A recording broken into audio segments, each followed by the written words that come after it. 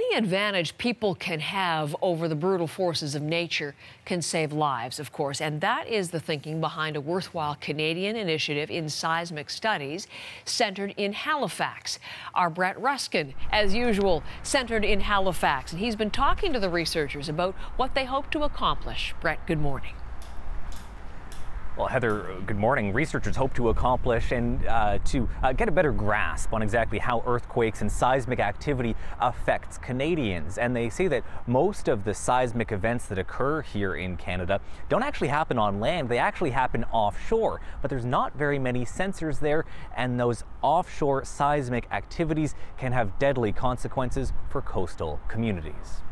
Hey, 1 year ago this week, this happened.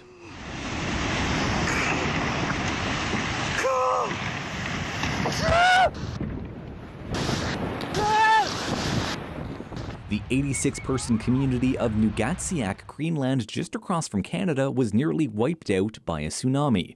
These videos posted online by residents show the devastation.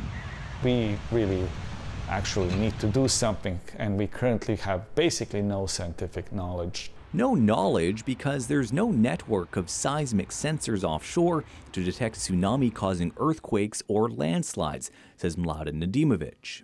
90% of all of the earthquakes that occur that affect Canadians occur right at our offshore. They're not actually on land.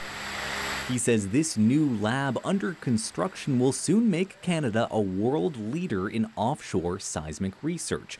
More than 100 sensors will be dropped in the ocean all around the country and will feed info back here. Would be then the largest in the world, which would be appropriate for the country that has by far the largest coast. This lab could help protect Canada's coastal communities, starting with those in the north. The population is relatively small of these hamlets up there, but they're rapidly growing, and well, there'll be probably only greater need to take care of our people there and protect them. So. And now this project is not only going to help those communities up north, it will also help communities all along Canada's coastline, Atlantic, Arctic, and Pacific regions. There have been universities that have signed on to support this project all across the country, as well as government departments and private companies as well, and try to create this horseshoe-shaped network of these earthquake and seismic sensors to try to study earthquakes off Canada's coast and try to predict when they might happen next. Heather. And fill in some of those important gaps in scientific knowledge. Thank you very much, Brett Ruskin in Halifax this morning.